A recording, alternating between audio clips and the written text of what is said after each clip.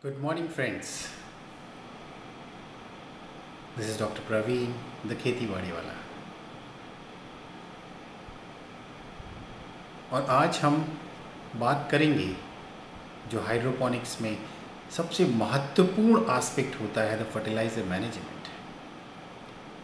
The fertiliser management is not only important in hydroponic, it is important in any crop production system, but we need to understand how to use this fertilizer in hydroponics.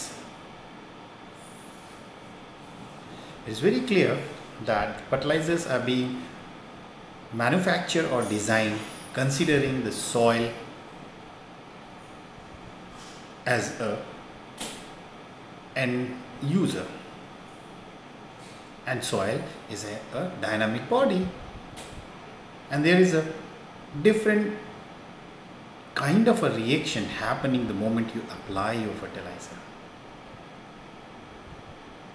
Sometimes it becomes unavailable. So considering that,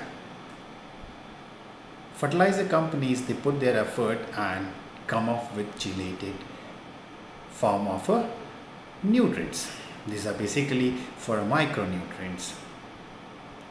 As they invested good amount of money, and the cost of this chelated nutrient is always higher than the normal fertilizer.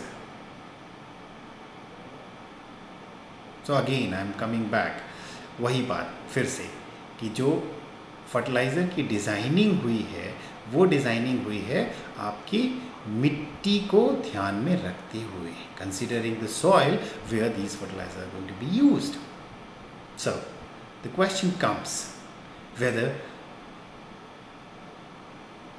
these fertilizers are equally good for hydroponics, the chelated fertilizer, or there is a different, altogether different requirement of this hydroponic growing system. So let's try to understand first how these chelated fertilizers work in soil and the basis on which these fertilizers are being developed.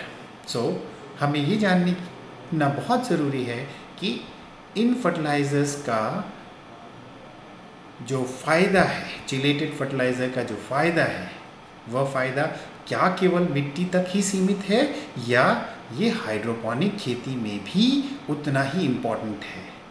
So let's understand how these chelated forms of fertilizer work. When we apply fertilizer in soil, there are reaction happening. So all the positive or cations, they attract the anion and become a fix, and they are not available for our root development system. So the chelated technology provided a coat over all the ionic form of fertilizer. So they are free from fixing in the soil and they are slowly available for the crop. So the root absorbs these nutrients slowly, and the moment the availability enhances, the root development enhances. So by this mechanism, the chelated form of fertilizers are having advantage over the normal fertilizers. So in soil, they are good. There are different fertilizers. Chelated fertilizers are available in the market. So in traditional farming, any of these fertilizers as a chelated form can be used for supplying our micronutrient. So these are the products which is we considered for the zinc. So apart from these chelated fertilizers, we also have some better source of a zinc with a. These sources include lab grade chemicals with a very high purity, and there are different fertilizers available which are water soluble and can be used for supplying a particular micronutrient in hydroponic against this chelated source of pretty costly nutrient, though we need to take care. So coming back to our question, whether the use of chelated source of nutrients are recommended or beneficial in our hydroponic growing system.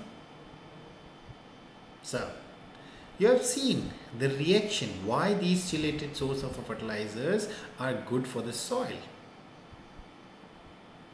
But in a hydroponic system, there is a very little chances of getting these nutrient fixed, because there's no sources of other nutrient or the soil media. So these sources of fertilizers are or a nutrient are easily available in hydroponic growing system. So if there is chances of a fixation of these nutrient in hydroponic growing system is a very little, so why to go for a costly proposition? The minimum we consider the products, the minimum cost per gram of a nutrient is around 5 rupees per gram of a nutrient, as compared to the lab grade chemical it is only 1 rupees. So every grower need to be more efficient in their growing system. So considering that these fertilizers are designed with their application in soil, these fertilizers are good for traditional farming. But if you are really looking for growing your crop in a hydroponic growing system, so there is a possibility that you can use a lab grade chemical which is much cheaper as compared to the chelated form of a nutrient. Or even you can try the other source of water soluble fertilizers which are not chelated one. So ultimate objective is to reduce the cost and increase the profitability. So let's summarize this whole talk. There are different sources of fertilizers which are efficient in traditional farming, the soil.